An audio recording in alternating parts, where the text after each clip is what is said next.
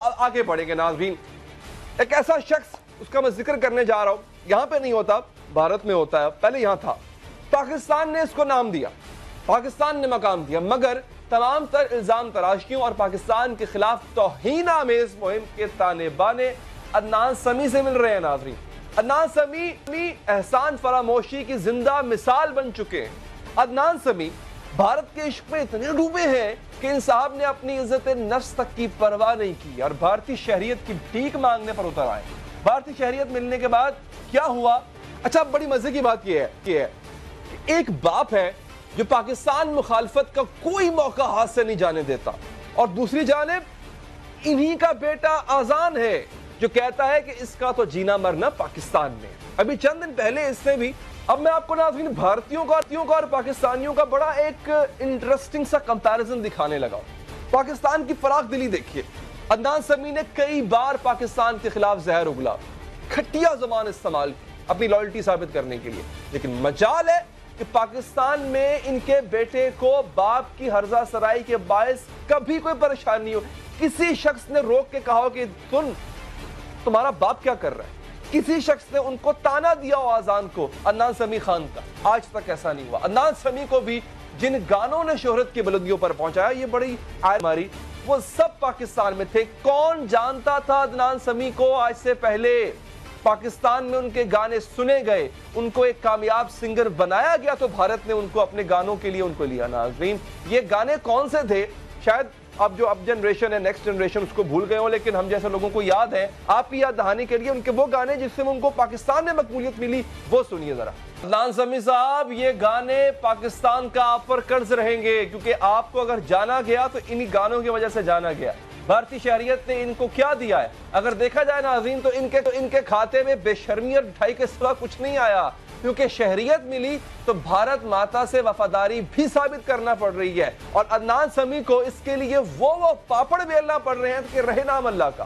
موقع ہو یا نہ ہو, بھارت ماتا کے گن گانے پڑتے ہیں ناظرین. اپنی لائلٹی, اپنی وفاداری بار بار ساری زندگی ثابت کرنا پڑتی رہے گی ان کو. بھارتی فنکاروں سے بھی بڑھ کر پاکستان دشمنی کا منجن بیچنا پڑتا ہے. ان کا ٹویٹر پیج آپ ملاحظہ کریں, پاکستان مخالف, یہ ایک سنگر ہے, یہ اپنی میوزک کے بارے میں بات کریں, اپنے ٹیلنٹ کے بارے میں بات کریں, ان کے ٹویٹر پیج پہ آپ کو صرف پاکستان مخالف مواد ملے گا. کیوں؟ کیونکہ ان کو بار بار اپنے آقاؤں کو بتانا ہے کہ ان کی لائلٹی بھارت سے, پاکستان سے نہیں. اس چکر میں رہیں گے ساری عمر. اب چند روز پہلے کی ٹویٹر پر کشمیر پر بھارت کے جو غاصبانہ قبضہ ہوا ہے اس کے حق میں دلیلیں دے رہے تھے. ایک ایسی ہی ٹویٹ پر عامر لیاقت صاحب میدان میں آتے ہیں, انہوں نے ان کی خوب کلاس لی. عدنان سمیع سے پاکستان میں پکڑے جانے والے بھارتی پائلٹ ابھینندن کی تعریف کی, تو عامر لیاقت نے ان پر ایک عجیب سی مزیدار پھپتی کسی. عدنان سمیع نے جواب دیتے ہوئے پاکستانی اینکر کے خلاف توہین آمیز الفاظ استعمال کرتے ہوئے انہیں کم عقل اور قابل رحم زندگی گزارنے والا قرار دیا. اب ناظرین یہ آغاز تھا ٹویٹر پہ وربل وار یعنی لفظوں کی جنگ کا. عامر لیاقت صاحب اس جنگ میں پہلے یہ تطلع رکھتے. عامر لیاقت صاحب نے عدنان سمیع کو نفرت اور خود پسندی سے بھرے ایک بلکہ پھولے ہوئے انسان جیسا قرار دیا, جو ہر وقت اپنی حب الوطنی ثابت کرنے کے لیے غلاظت تحریر کرتا رہتا ہے. اس کے بعد ناظرین آخر میں عدنان سمیع چپ, خاموش, جیسے 27 فروری کو پاکستان کے جواب کے بعد بھارتی توپیں, جہاز, بندوقیں سب خاموش ہو گئے تھے, یوں ہی عامر لیاقت کے اس جواب کے بعد عدنان سمیع خاموش ہو گئے. اب یہ نفرت صرف عدنان سمیع تک محدود نہیں ہے, پوری بھارتی میڈیا انڈسٹری میں پاکستانی فنکاروں کو ہمیشہ توہین آمیز رویوں کا سامنا کرنا پڑا ہے. نا بھارتی انتہا پسندی, اس کی جھلک آپ نے دیکھی. اچھا یہ ایک طرف, کیا کبھی آپ نے سنا ہے کہ پاکستان میں کسی بھارتی اداکار پر پابندی لگی؟ اوم پوری, نصیر الدین شاہ, عامر خان, اس کے ساتھ شبانہ اعظمی, یہ سب آتے رہے ہیں پاکستان, انہوں نے کام کیا پاکستانی اسکرین پر. جوہی چاولہ, ان میں سے کسی اداکار یا اداکارہ کی پاکستانی نے کبھی توہین کی ہو, کسی کو راہ چلتے روک کے کسی پاکستانی نے بدتمیزی تو درکنار, ان کی مہمان نوازی میں تو پلکیں بچھائی جاتی ہیں کہ ہمارے ہمسایہ ملک سے لوگ آئے ہیں. دوسری طرف ایسا کیوں ہوتا ہے؟ ہم بات کریں گے. ہمیں جوائن کیا ہے جناب عامر لیاقت صاحب نے. عامر لیاقت صاحب, جو موضوع ہے میرا اس پر تو میں ابھی تھوڑی دیر میں آتا ہوں. یہ جو آپ نے عدنان سمیع کو آڑے ہاتھوں لیا ہے, ایک 27 فروری کا اٹیک تھا, اور ایک ٹویٹر پر آپ نے جو ہے وہ دعویٰ بولا عدنان سمیع کے ٹویٹس پر, پاکستان مخالف ٹویٹس پر, یہ تو ذرا بتائیں, آپ کو لگتا ہے کہ آپ کے ٹویٹس کے بعد انصاف کو ذرا عقل آ جائے گی؟ دیکھیے عقل تو ان کی بھی نہیں جاگی ہوگی جن کے لیے یہ فرمایا گیا تھا کہ جعفر از بنگال صادق از دکن دنگ ملت ننگ جی دنگ وطن. تو اصل میں تو ان کی عقل بھی نہیں جاگی ہوگی, لیکن یہ ایک علامتی ایک سمبولک یوں سمجھ لیجئے کہ آپ کا رد عمل ہوتا ہے, جو ایسے لوگوں کو معلوم ہونا چاہیے کہ جس ملک میں تم نے کھایا, جس ملک میں تم نے پیا, جہاں تم اپنی بیگم کو لے کر آئے اور نواز شریف کے ساتھ بیٹھ کر تم نے نغمے سنائے, جو افغانی ان کی اہلیہ تھیں اور ان کو آپ لے کر آئے تھے, نواز شریف صاحب نے ان کے نغمے سنے, عزت دی, میاں صاحب نے بھی ان کو عزت دی. ظاہر ہے میاں صاحب میرے لیے کچھ بھی ہوں, لیکن بہرحال ایک پاکستانی ہے, ایک پاکستانی کی حیثیت سے تو میں ان کو کہوں گا نا, وہ ہی از اے پاکستانی. تو ایک پاکستانی وزیر اعظم نے اس وقت کے آپ کو عزت دی, آپ کو بلایا, آپ نے اس آدمی کی عزت بھی نہیں رکھی. اس کے بعد آپ نے اپنے بیٹے کی, جو آپ کا بیٹا ہو بہو آپ کی شکل ہے, ہماری والدہ کہا کرتی تھی کہ بچے باپ کی شکل پر جب اس وقت جاتے ہیں جب ماں دوران حمل جو ہے صرف باپ کی تصویر دیکھتی رہتی ہے. تو زیبا بختیار صاحبہ نے اپنی زندگی کے خطرناک ترین دور سے اپنے آپ کو گزارا ہے. یا بختیار کی بیٹی تھی, کوئی معمولی خاتون نہیں تھی, لیکن انہوں نے اپنے اوپر مظالم سے, ظلم سے, اور اس کے باوجود وہ اولاد پال رہی ہیں, اور انہوں نے دوسری شادی نہیں کی, انہوں نے اپنا کوئی گھر نہیں بسایا, اور اس کے بعد وہ بچے کو پال رہی ہیں. تو ایسے شخص کو جواب دینا علامتی ہوتا ہے, ضرور دینا چاہیے. بالکل ٹھیک ہے. اچھا تو لیاقت صاحب, ایک چیز جو ہم بڑا شدت سے محسوس کرتے ہیں پاکستان میں, سر آزان جو ان کے بیٹے ہیں ماشاءاللہ وہ بڑے قابل اور بڑے ٹیلنٹڈ سنگر, کمپوزر, میوزیشین ہیں. ان کے میوزک جو ان کا ہے وہ پاکستانی فلموں میں چلتا ہے, بجتا ہے, لوگ شوق سے سنتے ہیں.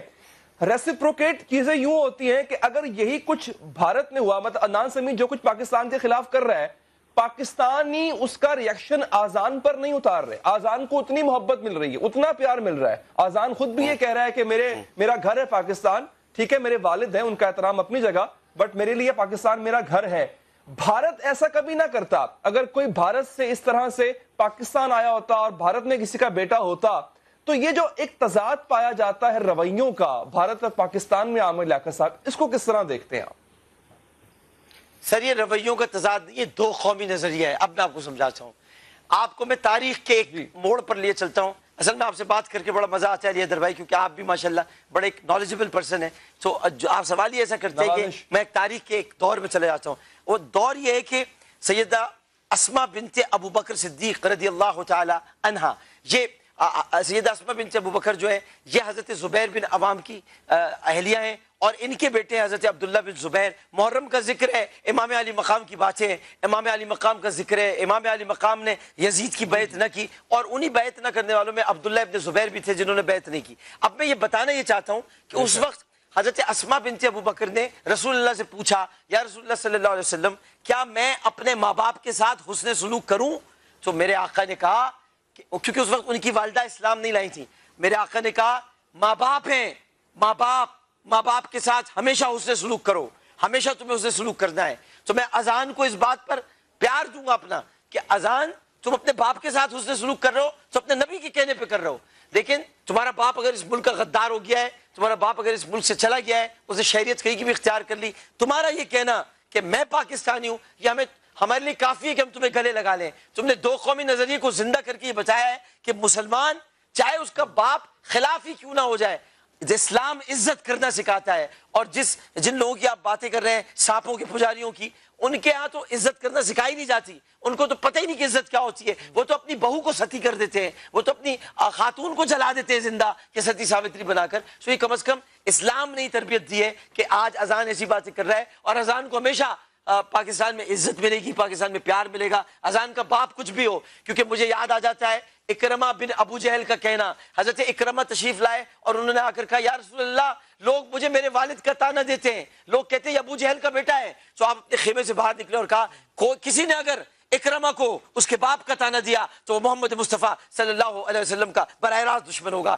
اکرمہ تم ہمارے صحابی ہو, تم جاؤ, تمہیں کوئی کچھ نہیں کہہ سکتا. تو یہ اسلامی کی تعلیمات ہو سکتی ہیں, کسی اور کی نہیں.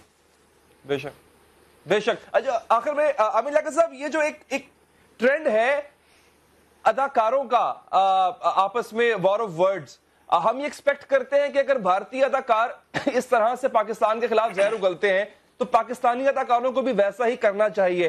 آپ کیا اگری کرتے ہیں اس چیز سے عامر بھائی کہ پاکستانی اداکار جو ہے وہ اپنا اداکاری چھوڑ کے اس طرف بھی آئیں, ذرا ٹویٹر پہ سوشل میڈیا پہ بات کریں آ کے بھارت کے خلاف اپنی پاکستانیت کو ثابت کرنے کے لیے؟ کر سکتے ہیں اگر انہیں مستقبل میں یہ امید نہ ہو کہ بھارتی فلم میں کام مل جائے گا تو ضرور کر سکتے ہیں, اگر انہیں مستقبل میں امید نہ ہو. ہم لوگ تو بالکل کھلے لوگ ہیں, کھل کر بات کرتے ہیں. اگر انہیں رئیس نہیں کرنی ہے آگے جانے والے دنوں میں, رئیس ٹو کا کوئی پارٹ نہیں کرنا تو ضرور آئیں, ورنہ ہم تو غریب ہیں, ہم غریب لوگ ہیں, ہم سے مت الجھو. ہم تو اپنے وطن کے لیے کھڑے ہیں, کل بھی کھڑے تھے, آج بھی کھڑے رہیں گے. ٹھیک ہے عامر آغا صاحب, بہت بہت شکریہ سر, بہت بہت شکریہ آپ کے وقت کا. آئی ہوپ کہ عدنان سمیع خان تک یہ میسج آپ کا پہنچ چکا ہوگا.